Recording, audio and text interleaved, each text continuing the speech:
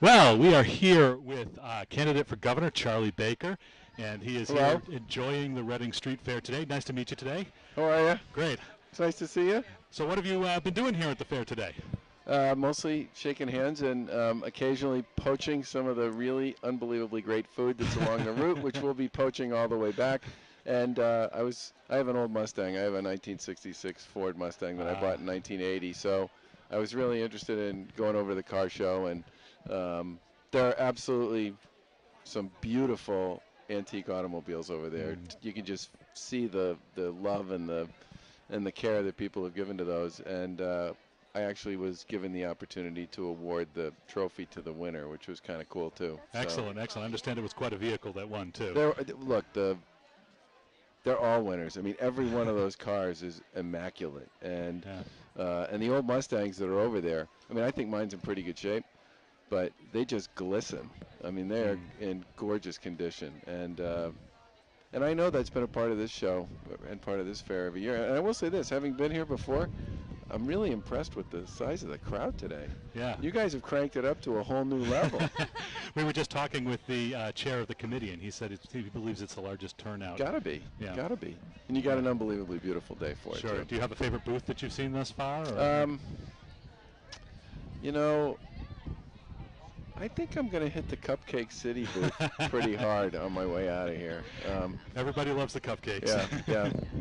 And I would just want to say how much I appreciate the opportunity to come out today. And I do want to just remind all your viewers that there's a primary on Tuesday, September 9th, and a general election on November 4th. And it's really important that they get out and vote. Yeah, well, you're running for governor. I am. And this is a question I always ask of people who are running for high office. so bear with me on it. Because of all the scrutiny, why would you like to be governor of Massachusetts? I served in the Weldon Cellucci administrations. I was Secretary of Health and Human Services and Secretary of A&F, and I grew up in a house with a mom and dad. My mom's a Democrat, my dad's a Republican, but they used to debate the issues of the day at the table every night, and that was pretty entertaining. But I really grew up believing that public service matters and it's important. And having spent 8 years serving with Bill Weld and Paul Cellucci, I saw in real terms what a big difference it makes if you have people there who can get the job done. And I think I can get the job done. And I also, when I'm out there talking to voters, the biggest message I hear from them is this one-party rule thing is just a bad idea. The checks and balances are good. And having served in a Republican administration at a time when we had a Democratic legislature, I saw that in real terms. And there is a value to what I call kind of the constructive friction of that.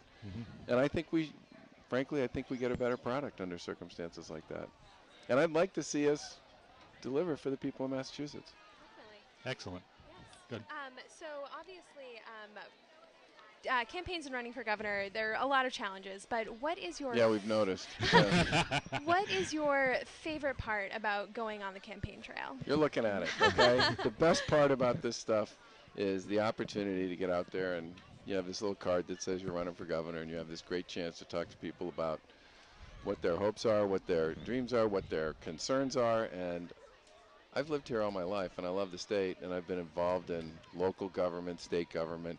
I was the head of Harvard Pilgrim for almost 10 years. I mean, which has 1 million members, most of whom are in Massachusetts. I feel like I sort of knew a lot about the Commonwealth. And then I ran for governor, and I realized how much I didn't know, and frankly, how much I liked the people I met just throughout the course of both campaigns, the 2010 one and this one. And that is definitely the best part, by far. Well, that's terrific. We thank you for taking some time to come by the Reading Street Fair today. Happy to do it. And meet the people. We especially thank you for taking a minute and chatting with us here on RCTV, and wish you luck on Tuesday and luck in November as well. Thank you very much. All right, take care. Appreciate it. Thank you very much. Okay, take care. We will be back in just one moment here on RCTV.